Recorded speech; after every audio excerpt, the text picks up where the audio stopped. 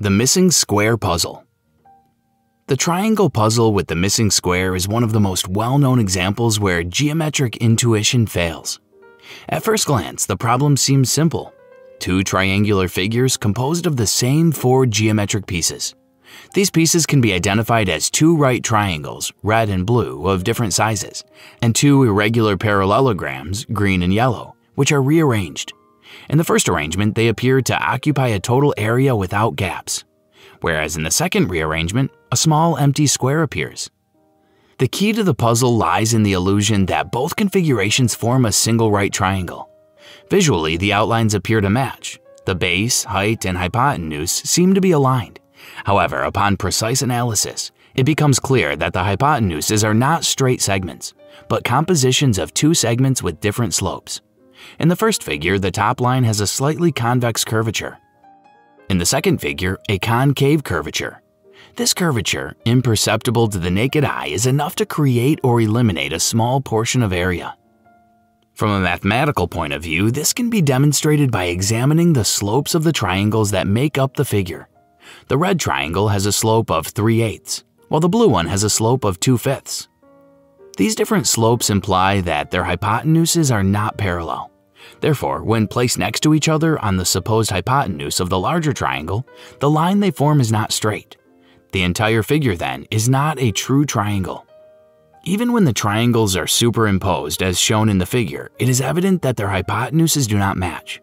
This difference, although visually subtle, prevents the segments from aligning along a continuous straight line.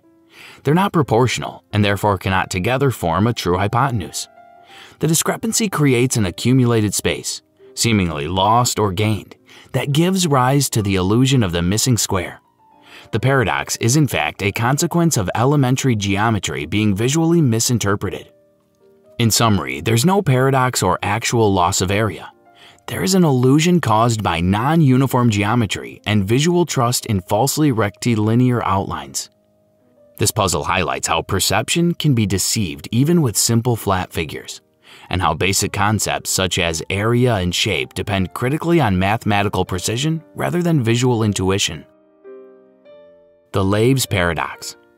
This paradox arises from the study of tessellations. A tessellation is a pattern that completely covers a surface using repeated geometric shapes without gaps or overlaps. The most well-known tessellations are periodic.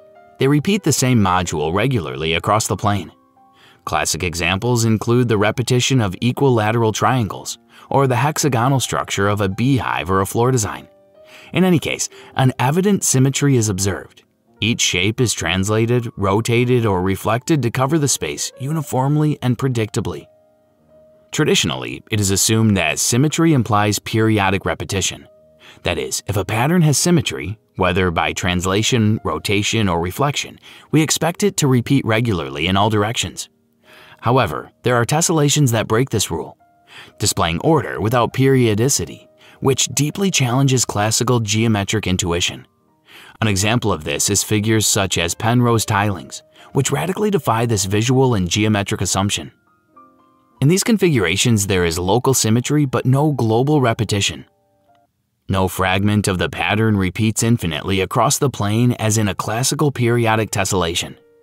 Despite maintaining a form of order, it creates the illusion of broken or incomplete symmetry, challenging geometric intuition.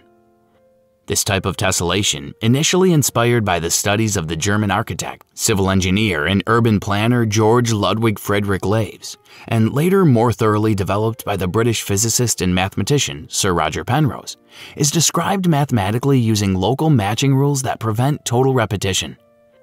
Additionally, it is worth noting that these structures are not fractals, as they do not repeat at different scales.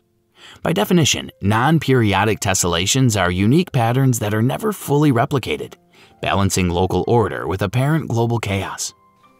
This paradox does not represent a mathematical contradiction, but rather a visual and conceptual challenge.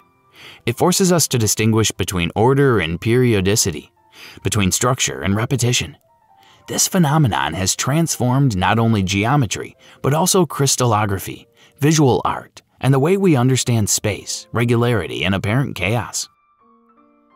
The Ebbinghaus Illusion. The Ebbinghaus illusion is one of the most emblematic examples of how visual perception can distort the geometric interpretation of figures. Discovered by German psychologist Hermann Ebbinghaus in the 19th century, this illusion consists of presenting two central circles that are exactly the same size, but surrounded by other circles that vary in size. The circle surrounded by larger figures appears smaller, while the one surrounded by smaller circles appears larger, even though both are identical. This illusion illustrates a key discrepancy between subjective perception and mathematical reality.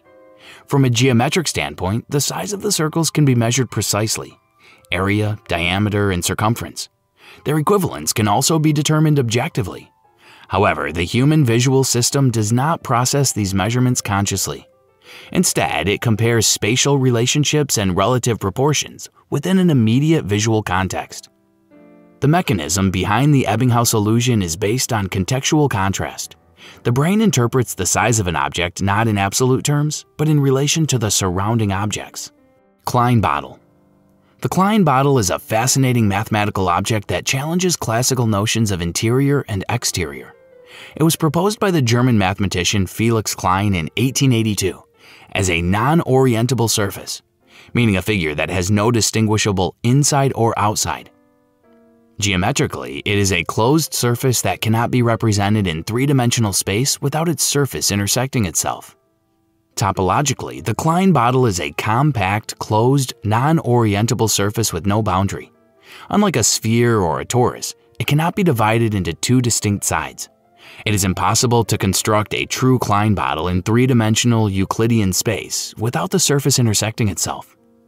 The significance of the Klein Bottle goes beyond the visual. It is a key tool to topology, especially in the study of surfaces, classification of manifolds, and group theory. It represents how three-dimensional geometric intuition can fail and is one of the most iconic examples of geometry breaking conventional spatial limitations. For more on the Klein Bottle, check out our video on complex geometry shapes. The infinite staircase, or Penrose stairs. The infinite staircase, known as Penrose stairs, is an impossible geometric figure that illustrates how perception can construct realities that do not exist in physical space. It was conceived by psychiatrist and geneticist Lionel Penrose together with his son, mathematician Roger Penrose, who also developed the famous non-periodic tessellations studied earlier.